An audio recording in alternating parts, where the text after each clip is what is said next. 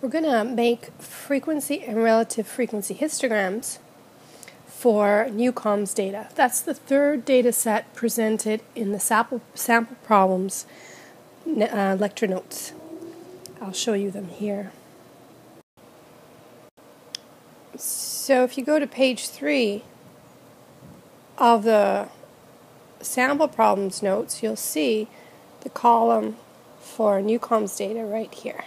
Okay, so these are the values put in order, and this is their order number. So negative 44 was the third observation, negative 2 was the fifth observation. If you want to read about what Neucom's data sample represents, you can find that on page 2 of the sample problems lecture notes.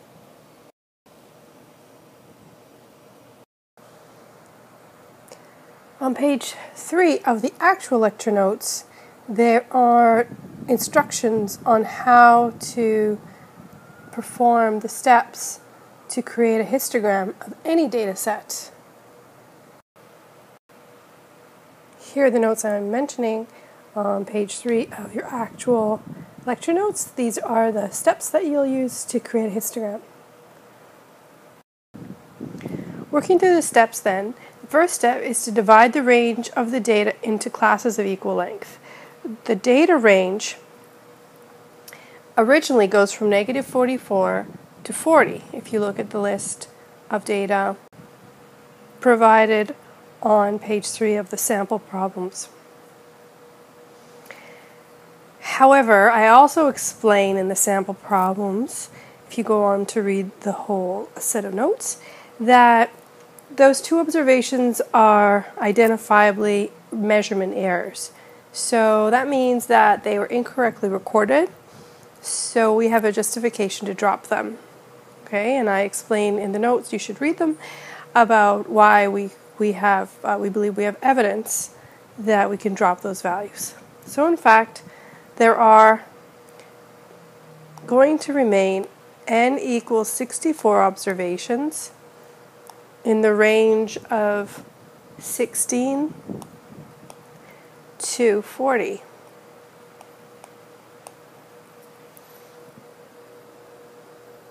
With this range of data, I'm going to propose that we go by a class size of 5. Even though step 2 has an equation to help you calculate the class width, ours is going to be just fine to provide us with 6 classes, which fits nicely into the guidelines of step 1, suggesting that we want between 5 and 20 classes to fit on a page when making a histogram. So let's begin dividing up the data into classes. Let's make a column for the classes, and we're going to start with 15, nice and round number, and we're going to go from 15 to 20, which is 5, an interval of 5, where the square bracket indicates that 15 is included, all up until 20, but not including 20, which means all the numbers just before 20, like 19.9999, all the way up to 20, but not including 20.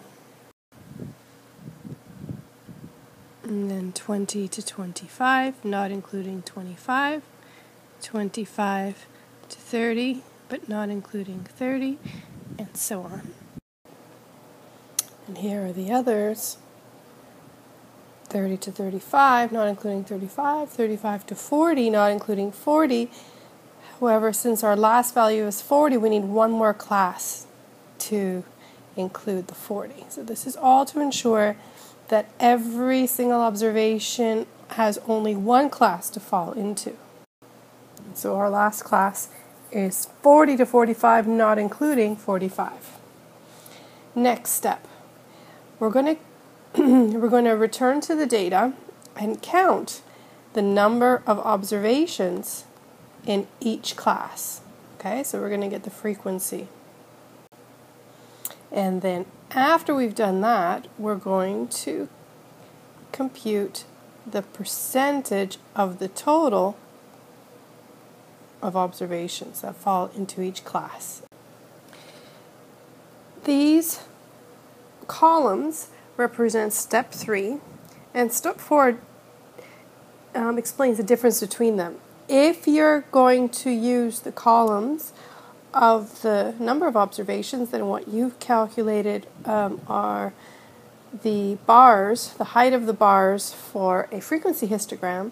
If you're going to use the percentage observations, then the height of the bars is going to be indicated by the percentage of observations, and what you will have is a relative frequency histogram.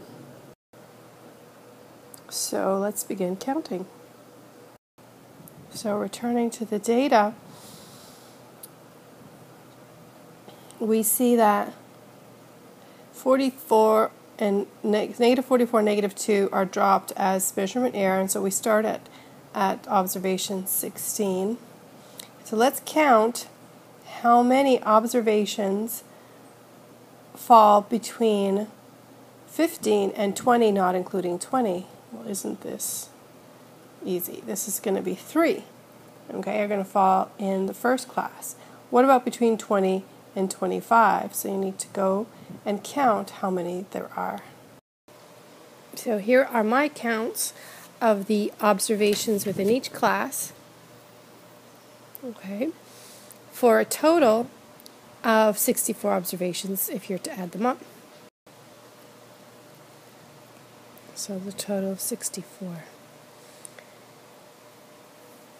To compute the percentage of observations in each class, we want to figure out what percentage falls out of 64 in the first class, what percentage of 64 falls into the second class, and so on.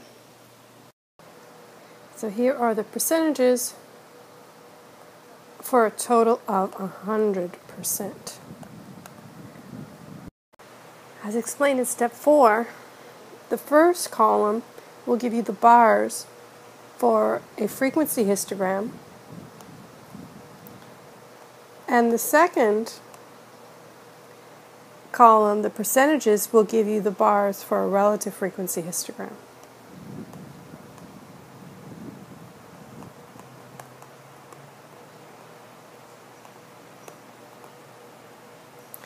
Relative meaning relative to how many observations there are. Okay, so there's 3 observations out of 64, etc. Now what I want to do next is draw these.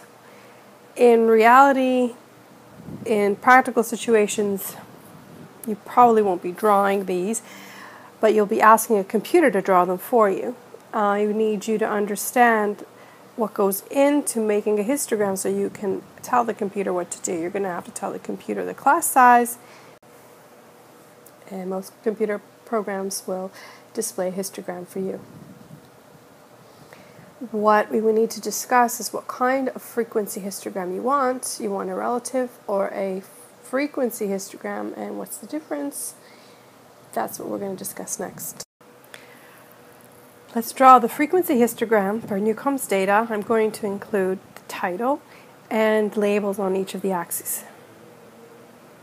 So here's my sketch of the histogram with the labels. Time is the variable of interest.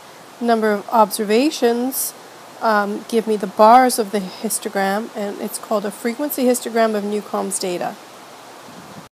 For time, or the observation, just like our x variable, which we don't have to write on our graph, but I'm just going to remind you to look at the classes. We went by 5, and we started at 15. We have enough room here to begin with 0 in the center, and we can number all the way across. As far as the height of the bars of the histogram, the highest one will have 28 observations in it. So we need to go as high as 28. Let's also go by 5s here.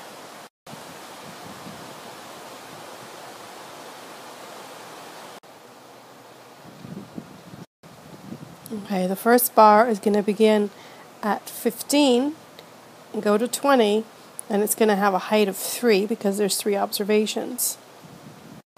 And so because this is not exactly to scale, it's just a sketch, I'm also going to include the number of observations in the bar.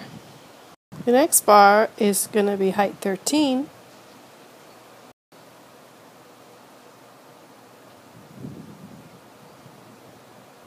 And because this is not to scale, it's just a sketch, I'm going to put the number 13 in the bar. And we can complete the histogram in this fashion. And there we have the frequency histogram of Neucom's data. And we see a distribution that's very regular, symmetric around the class 25 to 30. And since we have this graph, now we can interpret the 5 features of the distribution. The shape is symmetric, the center would be the mean, the spread, a good measure of spread would be the standard deviation. There are no gaps or outliers, and there's just one single peak. Alright, next would be to make the relative frequency histogram. And here it is, the relative frequency histogram of Neucom's data. I've put the percentage of observations on the vertical axis, and that's what the bars represent. And I've included the percentages total in each bar. And we can say that overall, in all of the bars sum to a total of 100%. Okay, so this is the relative frequency histogram. How does it differ from the frequency histogram? And how do we compare graphs? We consider the 5 features of the distribution, okay? So going through the 5 features, let me make it visible that you see both graphs here. Alright, the 5 features. Shape, well, they're both symmetric. Center, both within 25 to 30, you'll have the mean as a measure of center. For spread, you should use the standard deviation because it's symmetric data, and there are no gaps and outliers, and there's only one peak. These points, these 5 features are true for both, so really using one or the other doesn't need to be based on the features of the distribution. So why would we pick one or the other? Or is one more popular than the other? In fact, the relative frequency histogram is more common. You'll see that used more often because the fact is when I refer to the distribution, I know that 44% of the observations, for instance, fall in the modal class of 25 to 30. This is where the most observations are. That's more information than having to tell someone 28 observations in the frequency histogram fall in the modal class, because anybody trying to interpret that would say, well, what's 28 represent out of the total? So they're asking you to make the calculation 28 out of 64. Rather than do that, let's just look at the relative frequency histogram where we know that's going to be 44%. So we like the relative frequency histogram because it shows us how important, how significant each of the bars are relative to all the observations. Keep in mind to look at the graphs, they look, in terms of the 5 features, identical otherwise. The final point I'm going to make regarding the histogram is when would you use the histogram instead of the stem and leaf plot? Well, notice what's the difference between the two. The difference between the two, one of them anyway, is that we can use it for continuous data. A second difference is that in the histogram you don't see the observations. You see, in the stem and leaf plot you will see in each of the classes the actual values that exist.